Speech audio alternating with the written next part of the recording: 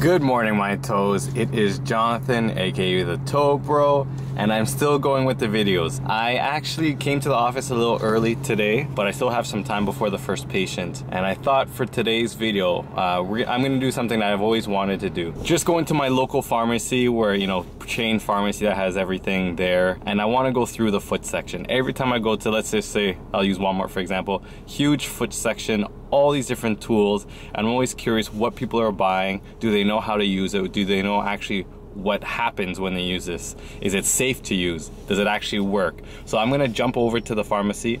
We're gonna go through the foot section and see what's there. And I'm gonna give you a little bit of info about what's good, what's bad, what you should do, what you shouldn't, and just give you a quick little review of everyday over-the-counter foot products that you guys do have access to, and just give you a little bit of guidance.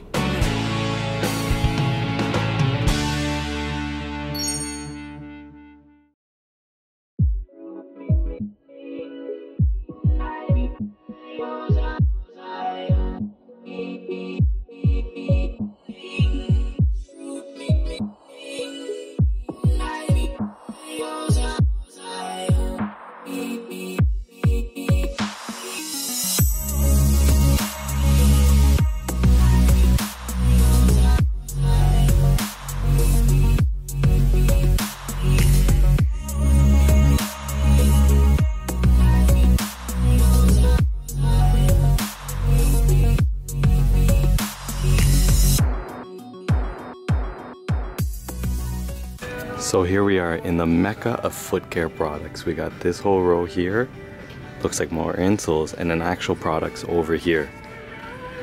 Okay, it's overwhelming to see how many things are here.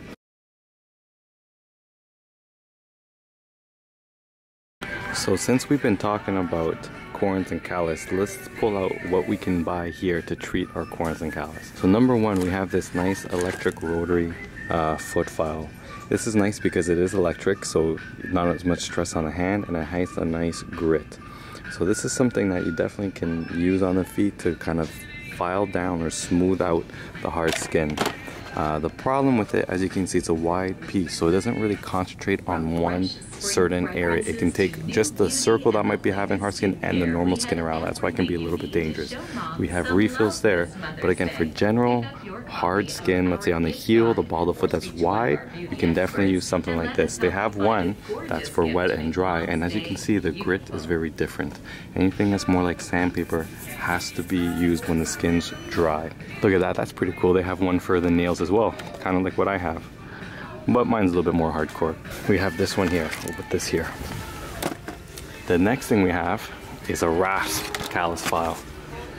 So issue with this one has little holes that pull skin. So again, this can be really effective, but it can be quite dangerous because it can pull normal hard skin as well. Because the paddle is so big, it takes up a lot of room. It doesn't just treat one small area on the foot. It's really hard to be precisely treating one piece of hard skin. So that's why the larger the piece, the more area you can pull. That's why a lot of comments yesterday were saying, oh, you use such a small scalpel, but it gives me a lot more control and precision. We have a pumice stone. So this thing has little holes so it's able to pull the dead skin. Both of these, this one and this one, can be used when the skin is wet. But if something's really dry, or what's better to use when the skin's dry, is something that has more sandpaper. So again, here's some basic tools here. And the last one that I see here is the actual blade for corn and callus remover. The problem with the blade, it's very sharp and obviously very dangerous. If you don't have the right precision or control, you can cut normal skin really easily. These three can be quite dangerous because it's very easy to pull more skin than you want. While this one, because it doesn't have any teeth or holes, it just smooths it down really thin. So again, you can still take too much skin, but it's a lot harder with this. To me, having a foot file is much safer.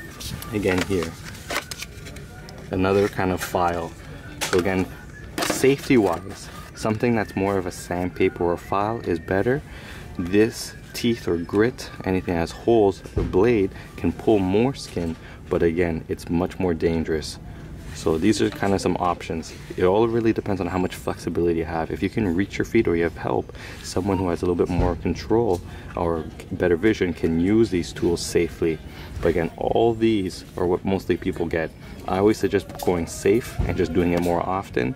But if you do have the control, then you can use something a little bit more aggressive. As you could see, all those tools were for calluses, even though they say corns and callus. But as we know, corns go into the body, so we need something to scoop it out. And there's nothing really here that can really scoop out corns, and that's why they're so tricky. What we do have is corn removals. So we have this one here.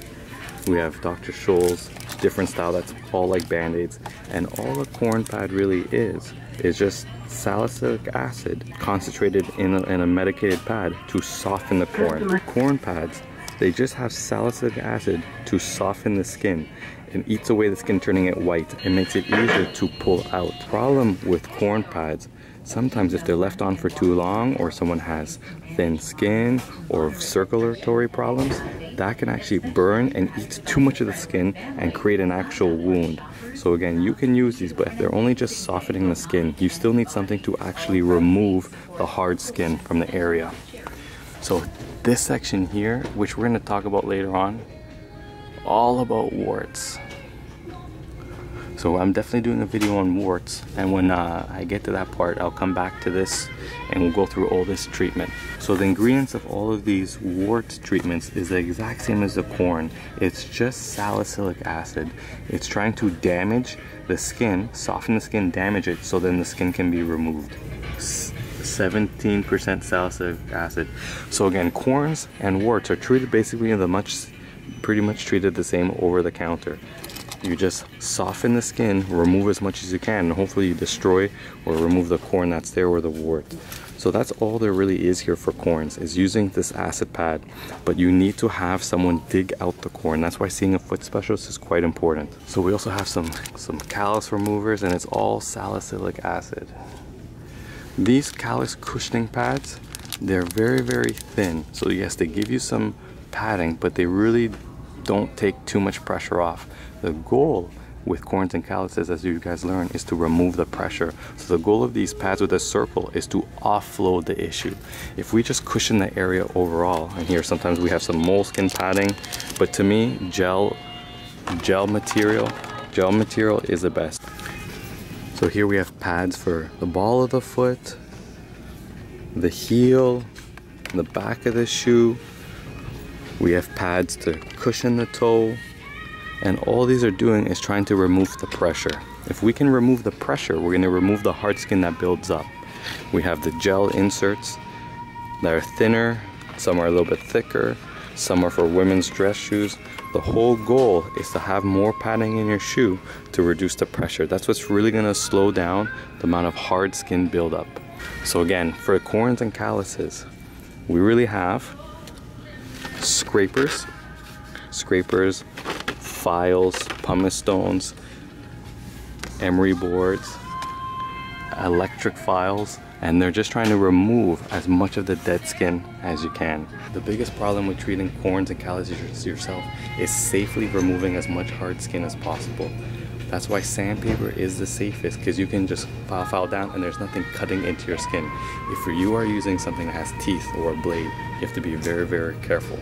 Calluses, we just shave down and cushion the area. Corns, we have to shave the callus on top, but digging them out is very, very hard, and that's where seeing a foot specialist is really important.